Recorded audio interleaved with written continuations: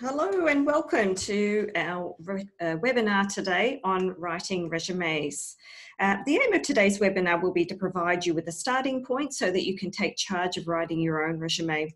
You'll find you're going to need a resume for most jobs you apply for these days, so it's essential that you do get this right. You might find you'd like to update your resume with some of the recommendations from today. And from there on, you'll be able to get some personalised feedback from the careers team on your campus. So we either have options for face-to-face, phone or Zoom appointments where we can then give you some detailed feedback on your document. Just before I go into resumes, I'm just going to quickly plug our services here. So across all campuses, we offer careers services to our students in the form of different appointments. We have a 30-minute careers consultation. We also have 15-minute appointments on feedback for resumes, cover letters. You might need assistance with preparing for an interview, for example. Also things like careers events and workshops. We run a whole range of those throughout the year across the different campuses, and they were all listed on the careers page on the La Trobe site. So please take a look at our services and get involved in any way that you can. On to resumes. So a resume is a document that summarises your key qualifications, skills, experience and qualities. Resumes are a standard part of the job application process, and employers want to see information on your resume that's relevant to the position they want filled. It's a marketing document that communicates your unique mix of skills. Your resume is a document that will change regularly as you apply for different roles. So it needs to be constantly reviewed and revised to ensure it's relevant to the role you're applying for. This means you're going to need to adapt or tailor your resume to each role and organisation you apply for. Employers can very easily detect generic resumes and regard these documents poorly, quickly ruling your application out. To tailor your resume, think about what you're applying for and how the information you are presenting is relevant to both the role and the organisation.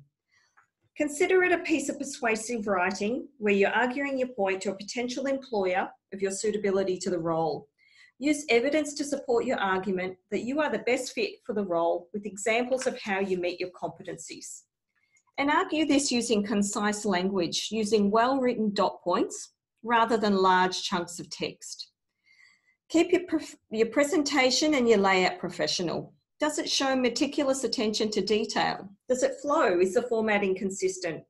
Remember, the primary purpose of a resume is to get you to an interview stage, so it really needs to look its best.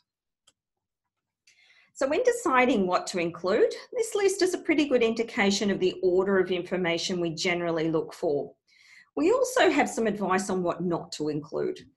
Things like a photo, your date of birth, your marital status, your religion, anything personal like that these days doesn't need to go on a resume and really shouldn't. I'd also consider not even including your address these days. While you might be happy to travel an hour across town to a job, some employers might be concerned about your willingness to do this long term. You might not always get shortlisted. For any work that isn't local, I would probably keep your address off. And of course, the opposite is the case for local jobs. Most employers like hiring local staff, so use your judgment when deciding on when to include or leave out your address details. Tell us about all of your experiences and achievements, including any volunteering or involvement in extracurricular activities. And your referees will always be the last section of your resume. And just on that note, make sure they're people who have had a professional relationship with you, such as a supervisor or academic, as we don't use personal referees.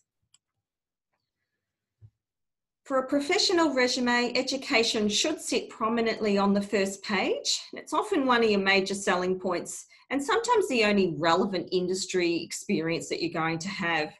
It's vital to include any academic achievements or anything noteworthy that you might have done. So things like, have you been a recipient of a scholarship or an award? Were you invited to join Golden Key, for example? Anything like this should certainly go on it. I wouldn't particularly list the results in your resume unless they are especially good.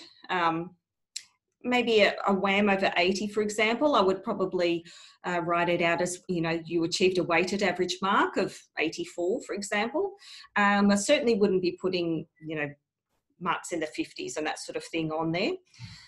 And there's really no need to list subjects. You might want to put one or two that are relevant, but we certainly don't want to see a large list of, every subject you've done since you've been here. So just keep them relevant.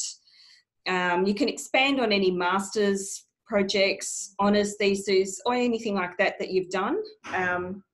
You could also include that in its own section where you can unpack it further to really articulate the skills you've developed, the objectives that you met, final results, that sort of thing. In this section, don't include certificates. So create another heading like additional certifications or training or something like that, which will sit further along in your CV. So things like having your responsible service of alcohol, you're working with Children's Check, those kind of things, we don't need to group them with education. So give them their own section further along in the resume. As you progress through your career, your experience will become more important than your education, and in which case your qualifications will move down the line on your resume until, well into your career. Education will probably be one of the last or almost last things on your resume. And remember, unless you're a first-year student, we don't need to see high school on your resume. That ship has sailed, so time to let it go. It should really just be undergraduate and postgraduate education that's listed there. Any involvement in your professional industry should always be included in a professional resume. These things show to employers your commitment to your profession, industry knowledge and experience you've developed in addition to your degree. So some courses have mandatory placements, which must always be included, obviously. Others allow you to pursue an internship either for credit or as a self-sourced opportunity. And once again, you should definitely feature these in your resume. Voluntary experience can be very relevant to what you're studying and a great alternative to interning. Volunteering at a community organisation, for example, where you might write newsletters and manage social media. When you're studying media and comms, for example, or marketing, is a great way to gain some invaluable experience. Are you part of a professional association? Or, thinking about joining one could be something you look into. Student memberships to these can often be very cheap or sometimes free and show the employer that you are very invested within that industry. Have you gone off and done some additional professional development in addition to your studies here? Maybe you've attended a weekend conference, for example, on something that you are studying. Once again, tell us about it. And are you part of a relevant student association here on campus?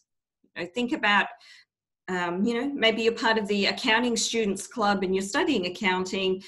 You're going for an accounting role and you are showing that employer, I am all about accounting. I'm heavily invested in this world. So once again, something important to show us. So a couple of tips that we'll work through here. So the layout, it needs to be professional. It needs to be easy to read, which sounds all very obvious. Employers are only going to continue to read your resume if it looks professional, relevant, and easy to follow. This major layout needs to look professional, but also be quite simple and uncluttered at the same time. If it's too busy looking or too hard to read or follow, employers just won't read it. They don't have the time. Use a simple, common font, something like Calibri, and I tend to use an 11 point for that. I certainly wouldn't go smaller than 10 and I wouldn't go higher than 12 size font. I find a non-serif font is much easier on the eye, and you should always consider your reader. You want them to be able to easily read your resume. Keep your font consistent throughout the resume, and ideally it should be the same one that's also used on your cover letter. Avoid graphics or fancy fonts, tables and columns, as they can be hard to read and they can't always be scanned easily. Resume scanning software doesn't read tables very well, so I would leave them out where you can. And I'd also be wary of resume templates on the internet.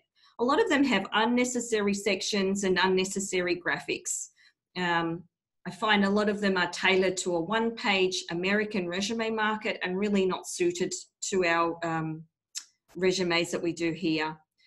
Sometimes students, I find, make the mistake of sacrificing the content of their CV to the restrictions in space or layout from these standardized templates. which is never a good idea. So I would stick with probably, good old Microsoft Word and just do your own. And finally, we always use dot points for details. Why? They're quicker to read and they really do force you to be a lot more concise. Now, when we talk about dot points, there's two ways that you can do these. I find there's a right way and there's a wrong way. As we can see, this example is the same job talked about, articulated twice. Top version, bottom version. Obviously, to start off, they look a lot different, but we're talking about exactly the same job, which is a sales assistant role in a clothing store. So top version is a classic 2 to 3 word dot point that tells me very little about what you've done. This is commonly used in resumes, but it's generic. It's very boring to read. It's also quite literal. Things like you handled cash, you greeted customers. We don't need that level of detail. These are all things people can or have done in their lives and they really don't belong on a resume. Using something like customer service is really ambiguous, really doesn't tell me much about what you've done at all. Have a little faith in your reader. If the job title is sales assistant, then most of us can work out what sort of work the job involved. We know you serve customers, we know you put out stock, you use the cash register, so you don't need to tell us that stuff. Think instead about what you did that we might not actually know about. Even better, think of things you've done that you can do again in future roles or of skills you've developed that would easily sit in a professional role. When we look at the second version, this is significantly more detail involved, and I get a much better idea of the things this candidate has to offer a potential employer. Things like training new staff, organising rosters, or being able to de-escalate challenging customer behaviours show a skill set that is highly transferable to other settings. Keep these two examples in mind when you're writing about your own experiences. And finally, use dot point for details, but we do write them out as full sentences.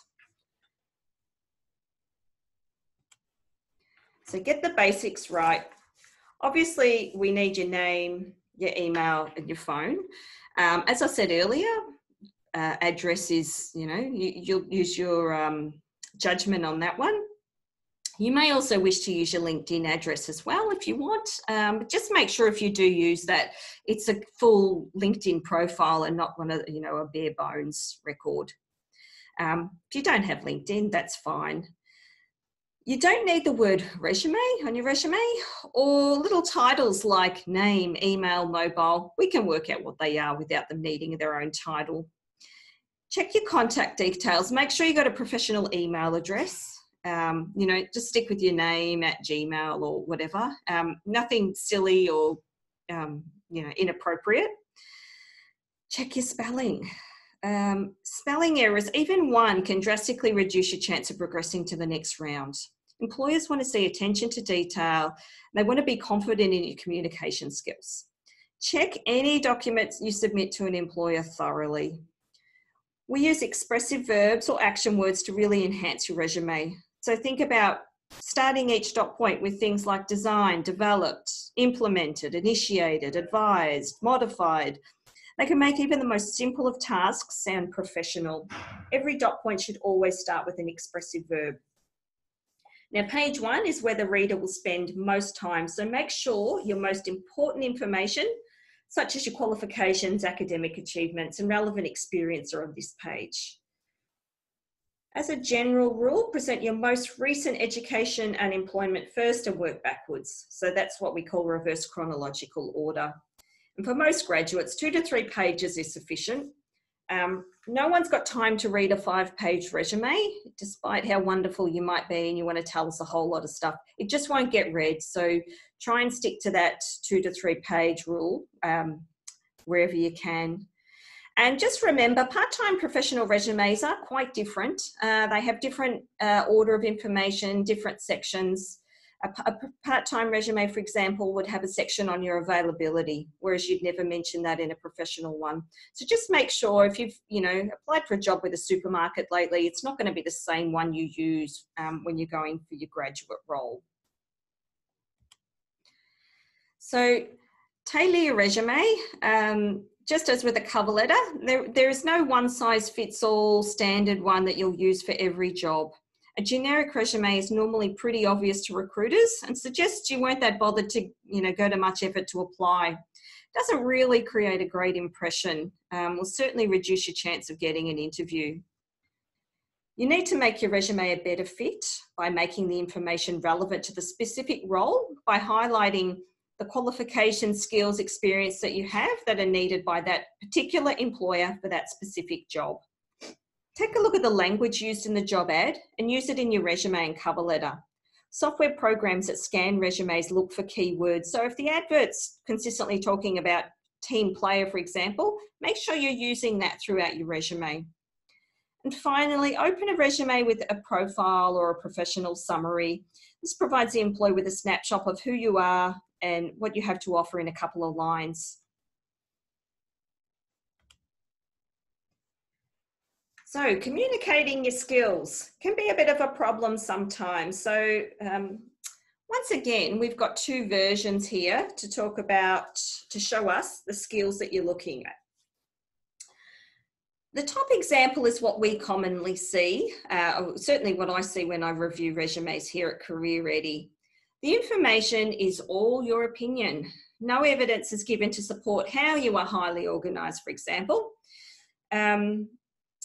So it's not telling me a great deal. I see these skills lists and I find they add zero value to resumes, and most of the time I will put a big cross through them and suggest that they get taken off the resume.